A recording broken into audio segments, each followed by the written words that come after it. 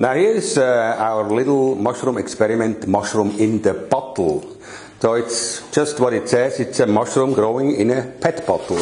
And the mixture of substrate we give the mushroom to eat is sawdust and straw pellets. That's all.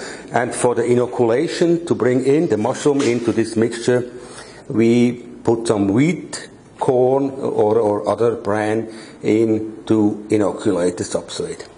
What you see here is that already some of these mushrooms start growing inside of the bottle. This is the flamingo oyster mushroom. It's a tropical species that also grows, for example, in Florida, along the Caribbeans.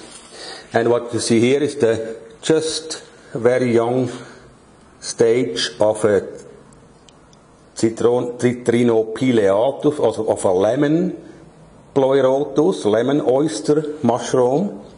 When it's going bigger, it looks like this here.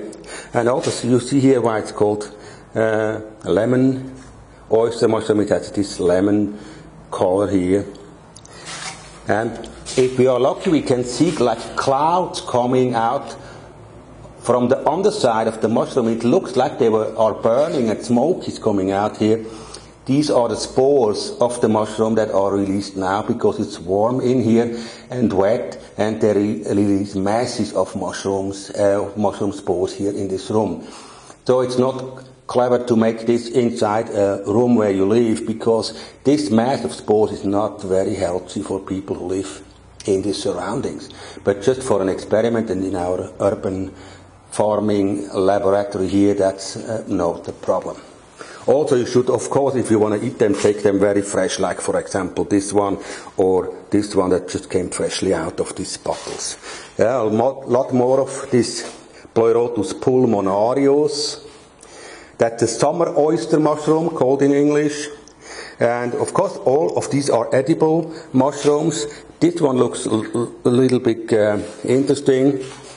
Yeah, shaggy, huh? On the side of it. And they grow very well here. This is an old lemon oyster mushroom because it already started to dry.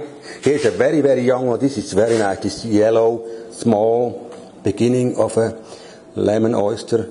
Next to it is the summer oyster mushroom. Here are some old flamingo oyster mushrooms and a young lemon mushroom.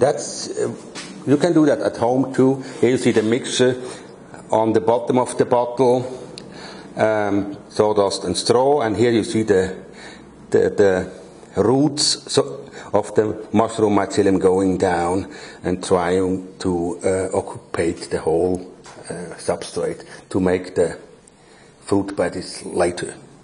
Yeah, that's about mushrooms in a bottle. Thanks for watching here the video in the Pilzgarage in Zurich. Thank you.